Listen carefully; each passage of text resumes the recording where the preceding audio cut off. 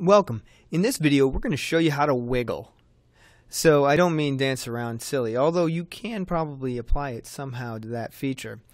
I am actually talking about the randomization tool inside Adobe After Effects. Here's what we're going to do. We're going to bring up a word and we're going to make it shake, wiggle, bounce around, whatever you want to call it. And we're going to show you how to customize it for a particular situation like the X, Y, and Z. So let's get started. We're going to make a new composition, and this composition I'm going to call it Wiggle, and it's going to be 10 seconds. It's HD at 1920 by 1080.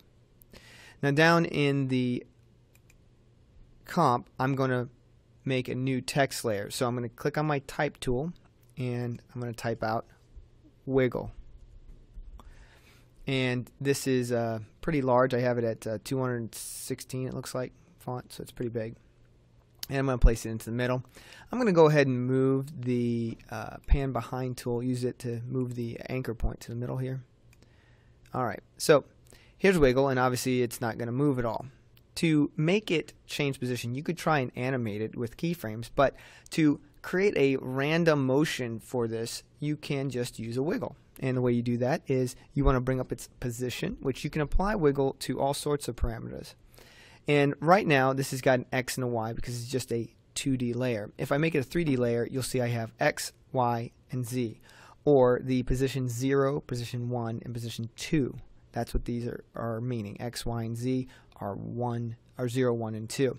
So to place a wiggle on top of this, you have to Alt-click the stopwatch, and that will turn everything red and open the expression. You can delete what's in there. And what we're going to do is we're just going to type in the wiggle command. Wiggle, and then we're going to put a parenthesis, and we're going to type in the interval, which is how often it will wiggle in 1 second. So I can say it's going to wiggle 5 times in 1 second. And the amount of variance, or the amount that it's actually going to change, is the second number. And the second value, I'm going to make it change 50. So it's going to move 50, somewhere in between 0 and 50 pixels every second. Let's see what that looks like. I'm going to go ahead and just click back on my layer and show you how that's going. See, it's just bouncing around all crazy. Now, right now you can see that sometimes it gets smaller. So you got a little smaller there. And you can see these values here changing. You can see them jumping around. They actually go into negatives as well. So anyway, what we want to do is limit this to where it's not just wiggling all of these randomly, okay? Instead, it's wiggling them as a individual parameter. See, if I were to take a look at this, you can see how the graph is just going all over the place, and it's doing it for each of them.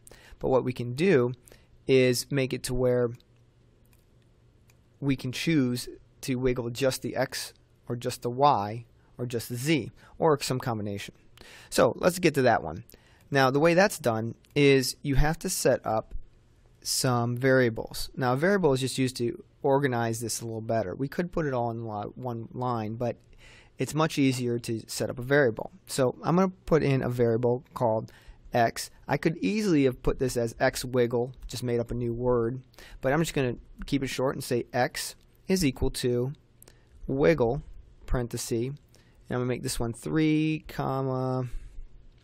60.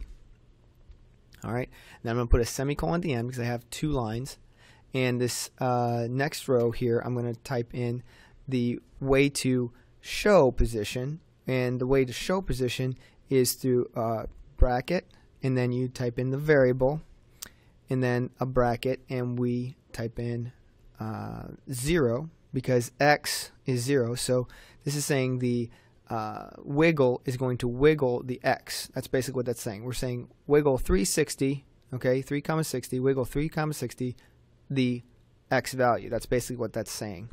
And then we place a comma, and to insert the existing values for Y and Z, we just type in value. So that's going to take whatever value was originally over here, and we put in 1 bracket, comma, value, bracket 2, and then the closing bracket to complete the line.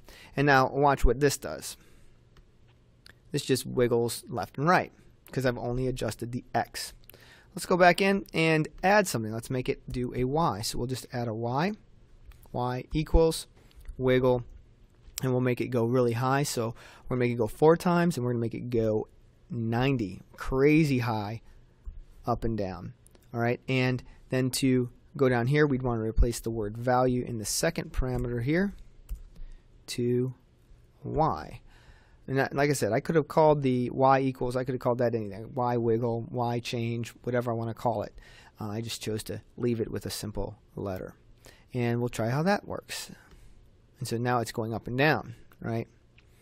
All right, and then we could, of course, do the same thing this time. I'm just going to copy it. I'm going to do a Control-C and just paste it. And this time I'm going to do a Z. And for the Z, I think I'm going to go every 2, and I'm going to make it really big so it gets really small. So I'm going to say 190. So it's going to get really, really small. And then, of course, we replace the word value with the word or the letter Z. All right. And then we'll check out what that looks like. And so it's going way back into space sometimes, just jumping around. And if I hit spacebar, you can see it just kind of, whoa, I'm going all over the place. You can't catch me.